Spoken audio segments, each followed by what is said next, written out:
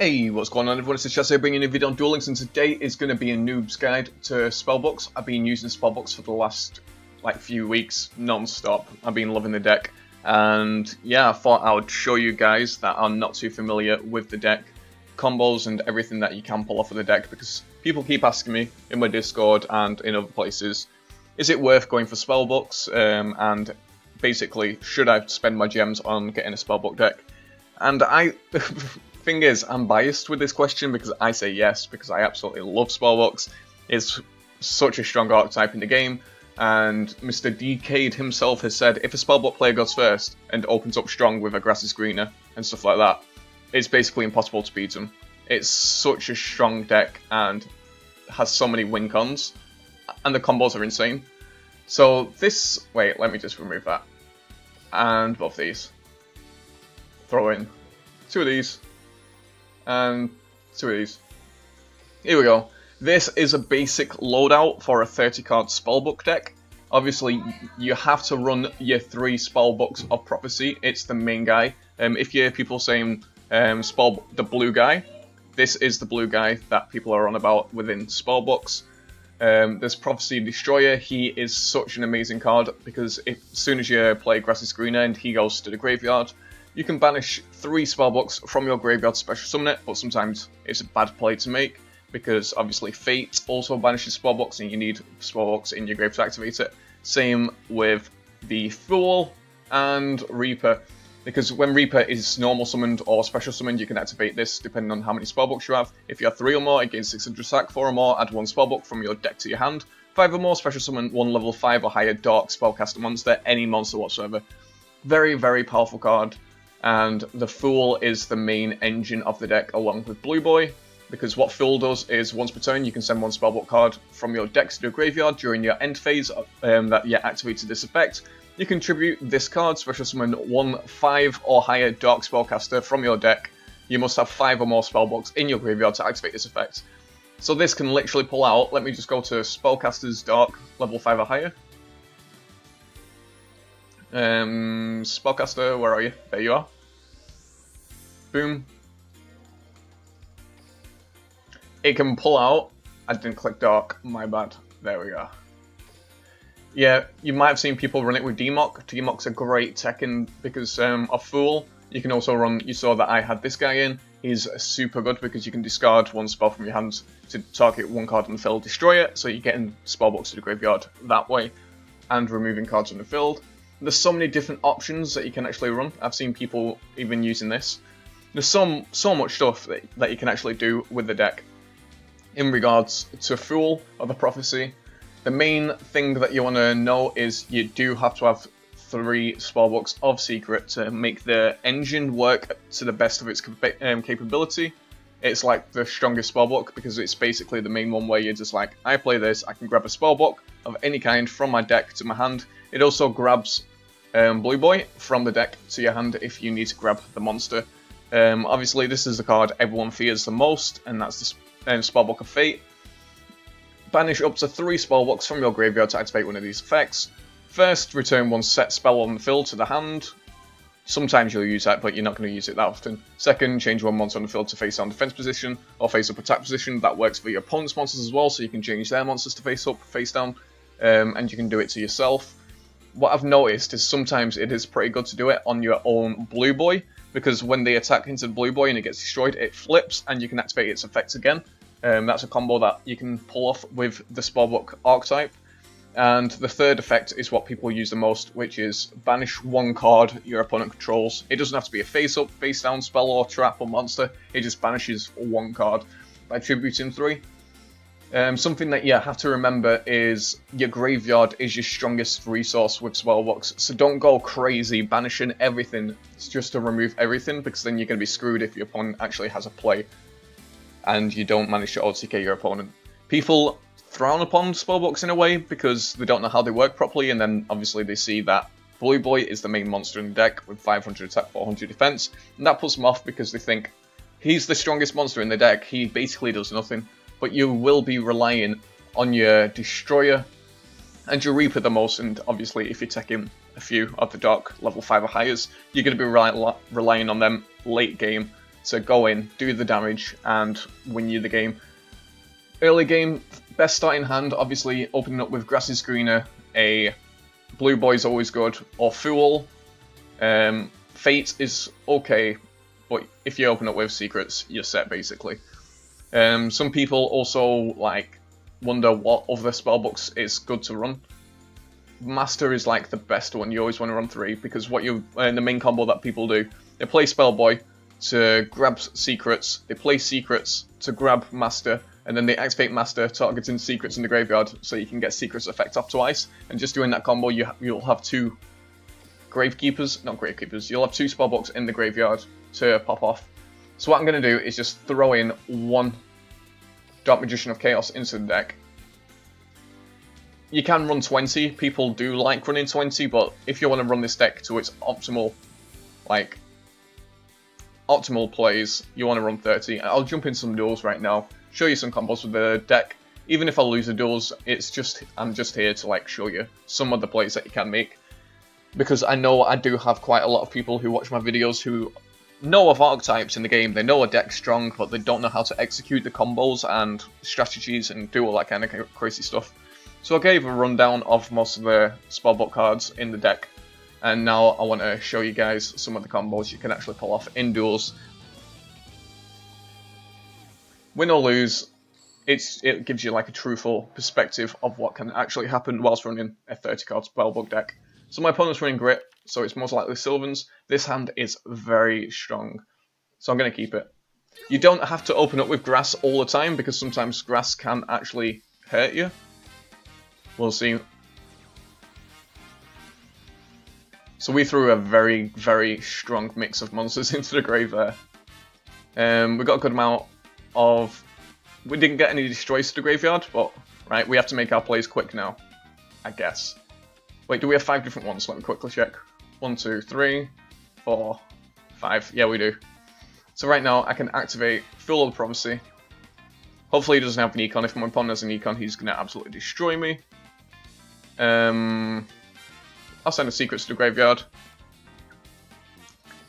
I'll bluff him out by setting that so my opponent thinks it is Fate. End my turn. Now I can activate Fool's Effect. It goes to the graveyard. I'm going to special summon... Don't go for your Democ, because you can special summon your Reaper. And then you can activate all your Reaper's effects. It's going to gain 600 attack. I can add a spellbook from my deck to my hand. And then I can special summon a monster also. So, first turn... look at all these plays. First turn, I've done all this crazy plays. Let me just grab a Fate from the graveyard to my hand. First turn, I have a really solid board, except of the bluff spell, obviously. If that was anything else but a Grass is Greener, if it was any other spell block, obviously I could have comboed, made some plays from it.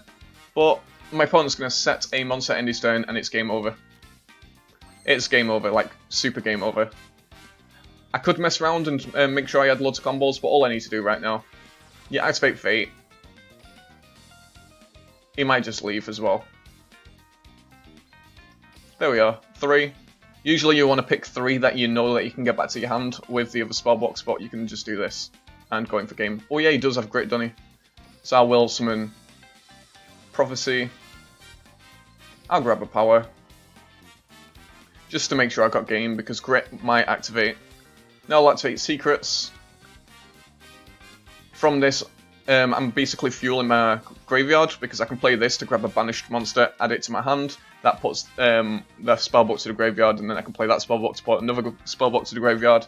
So basically, I'm getting all of my banished spellbooks and putting them back to my graveyard, so I can make more plays. But my opponent knew there was no way that he could like get over that. Especially if I managed to grab another Fate on my opponent's turn. If he did summon any monster, all I'd be able to do is just banish it instantly and take control of the game fully. It is one of the strongest decks in the game, but I want to execute more combos for you, so let's do a couple more duels. It's kind of a showcase of the deck that I've been using recently. I've not been using like off-meta crazy combo decks and stuff like that. I'm going to wait for the new box to try out some brand new crazy decks. For now, I've just been testing Spellbooks, trying to get like pretty semi-professional, or like at least learn the archetype as best as I can. Because I will be climbing with this deck as soon as the ladder resets. So Duel standby, that's going to help us dramatically. Grass is greener. A good selection. It says activatables, so obviously the Reaper's there, but we don't want to activate the Reaper. We'll activate the Fool. Fool's effect goes off. Let's see what we don't have in the graveyard or have plenty of in our decks. We need to get a Secrets to the graveyard. Then we can activate Spellbook of Master. Show my opponent this card. Target Secrets. Just so we can search our deck to grab anything that we want.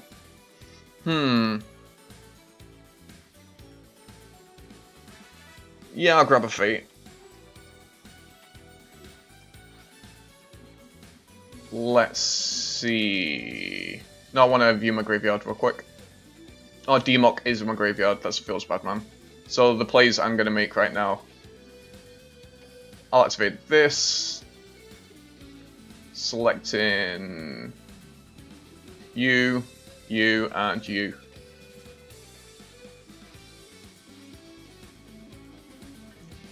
Allowing me to special summon Destroyer from my hand.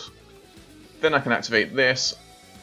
Wait, I think I've already used the Spellbook of Secrets this turn, or I don't think I have. Let's just grab it anyway.